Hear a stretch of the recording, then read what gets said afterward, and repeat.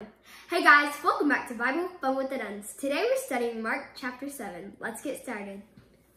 Oh yeah, so the Pharisees and the scribes were watching Jesus and his disciples eat, and they were like, "What? You didn't wash your hands before you did it?" And they were like, it was this big deal, like the world was going to end. And Jesus is like, y'all are all caught up in, oh no, we didn't wash our hands, and you're not even caught up in, oh, I need to worship Jesus. Ooh, I like it. And so what I got from what I got from that is we need to put God first and care about him more than our other things. That's right. So this little bitty situation becomes a huge teaching moment for the Pharisees. Well, that was the plan. We'll learn that they're pretty hard-headed. We're nothing like that, right? No, never, not a bit. The Pharisees and the scribes, it becomes a big lesson, because the thing is, this is not really about their hand washing. This is about their heart. And what we see here with the Pharisees and the scribes, and we also see it in the Sadducees when we read about them in the New Testament, we see that they have these man-made rules. And I think maybe they started with decent intentions, rules that they made to help them follow and obey God's law. But over time, they have become a checklist, and they have become tradition, and this is the way we do it. And if you don't do it this way, you're a bad person. You don't even love the Lord. When that's not the things that they're looking for in other people, that's not what God has told us in his word. And so over time, their own man-made laws have become more important to them, and they're less concerned about following God's laws. And so Jesus calls them out because he sees this not about washing hands. He sees this as a heart issue. And he says, you know what?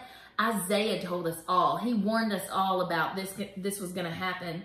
And in verse 6 and 7, he quotes Isaiah, and it says, "This people honors me with their lips, but their heart is far from me. They worship me in vain, teaching as doctrines human commands."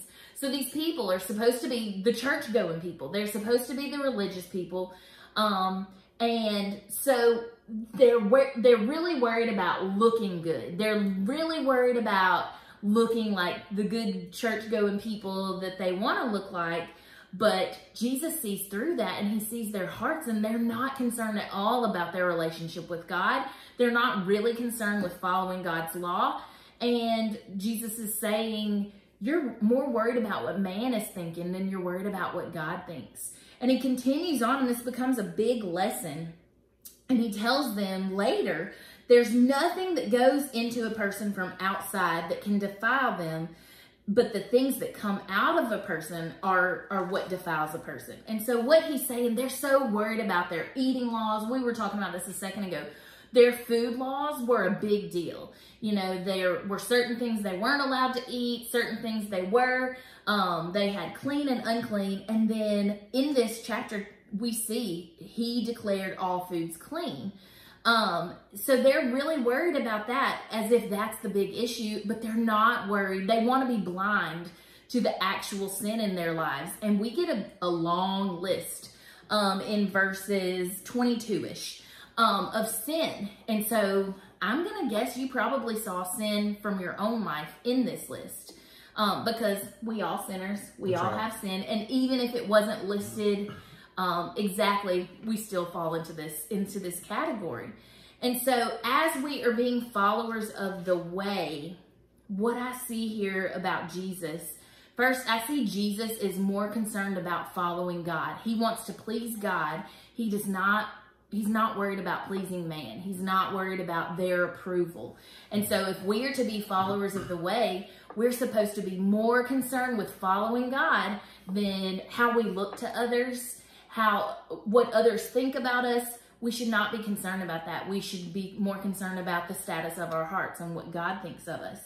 And that's the other thing I see. Jesus cares about the hearts of the people. These are his enemies. Jesus knows these are going to be the ones that really put the nail in the cross, I guess. These are really the ones that chase after him nonstop. We are going to see this nonstop for the rest of the book. And Jesus still cares about pointing out their sin. He still cares about giving them a chance to know this God that they're missing out on. Yeah.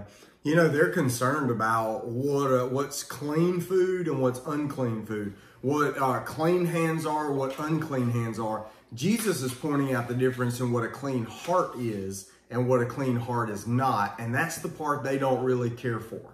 Now, I want to point us to a couple of last pieces of this story. I'm going to preach on the last part of chapter 7 where Jesus heals this man at the end. But I called in the big dog. This is a passage, the mother and her faith. This is a passage that has always like stumped me. And so I called in that. All right. So this lady that comes to Jesus, when she comes to Jesus, and Jesus, if you just read this on surface level, it sounds like Jesus is really mean to her, right? He says, why should we give you the benefits when I'm trying to give it to the children? The dogs don't deserve it. The children deserve it. And so everybody's listening to this and they're thinking the Israelites are the children and these Gentiles are the dogs. And like, this is not the Jesus that we are normally accustomed to listening to. Now, I want to just kind of point you to something because I want to get this on the front end. Notice the very last verse of this whole chapter. It says, "And they were astonished beyond measure, saying, 'He has done all things well.'" Okay, so Jesus is recreating creation. Remember when everything was made at creation? Each time God made, what did he say? He said, it is what? Good. It is good. So now they're looking at Jesus and he is making all things well. He is putting it all back together. So here's what I need you to do. I need you to trust Jesus' character on this. And so when it sounds like Jesus is being mean to her, just understand that he is doing all things well, which means even in this moment, he's doing right, even if we're misunderstanding it. And here's what's happening.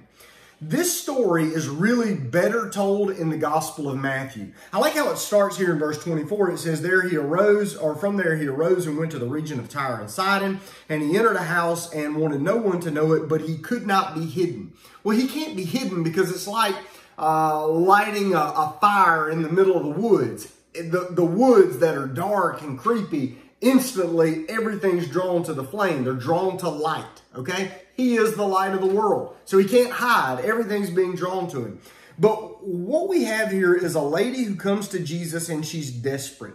Now, everything on her resume that it's talking about here, a woman who's Greek, a Syrophoenician by birth with a demon-possessed daughter, everything on her resume wanted to make people want to walk away from her. Her gender, her ethnicity, this demonic oppression.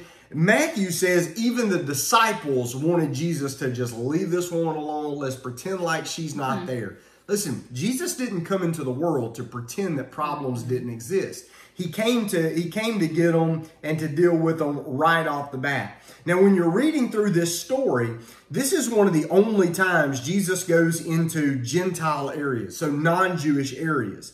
The Canaanites, these people are the ancient enemies of the Jews. So the Jews already didn't like these people.